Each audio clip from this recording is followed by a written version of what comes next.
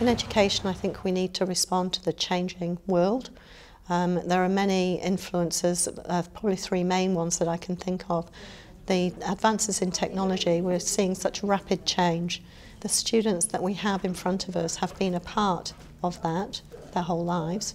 So they're used to things happening quickly, they're used to being entertained, and so we need to respond to that to keep them engaged in the classroom. Our assessment processes are changing. NZQA are looking now to assess on computers rather than on paper.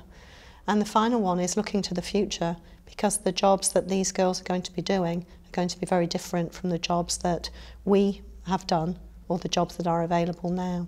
I'm looking at preparing the students that I have now for the future by focusing on skills rather than knowledge, because the teacher no longer needs to be the knowledge base. Knowledge is out there.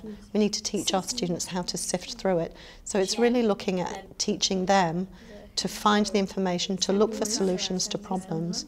Looking at their strengths is another thing they need to do, recognising what their strengths are so that they can work collaboratively with others. We do quite a bit of work in small groups. There'll be a lot of research tasks that we do, which helps people like me who do love working in a group and finding out the different ideas and the different perspectives, because you could put a text in front of somebody and someone will see it one way and someone will see it another. So particularly in English and art history, where things are so subjective, it's been really good to sort of work in small groups so that you can see how different people will see it. So my inquiry is focusing on using the tools we have now with BYOD. I'm using a digital textbook. We use OneNote, the class book, and I've got various other programs that I use with the students. So this has meant that some of the old ways that we used to do things have really changed now. Cutting down on paper is a big benefit of using OneNote class book, because I can put the resources on there for the students. They can see those digitally, they can work with them digitally, they can collaborate with each other when they're not in the classroom, which is really important. And what I'm finding with those old resources is that I can change them, make them more appropriate for the learning that they're doing now. And also, students used to have maybe 3 or 4 exercise books that they used to have to carry around with them.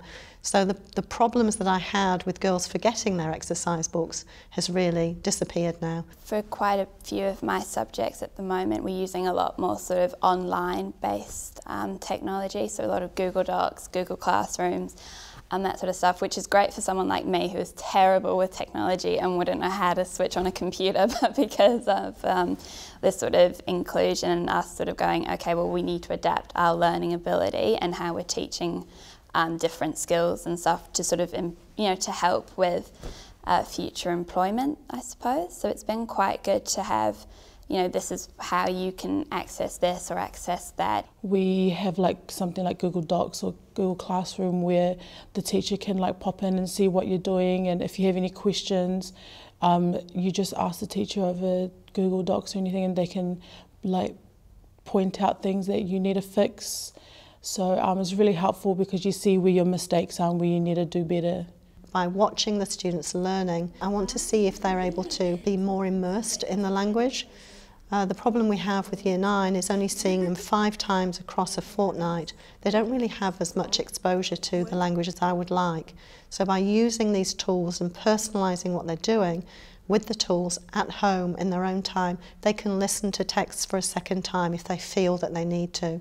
They can go onto other programs and focus on language that they are particularly having difficulty coming to grips with. So what I've learned by watching my students is that they actually still need me as a facilitator. I'm having to show them how to use the tools that are at their disposal and how to manage those tools.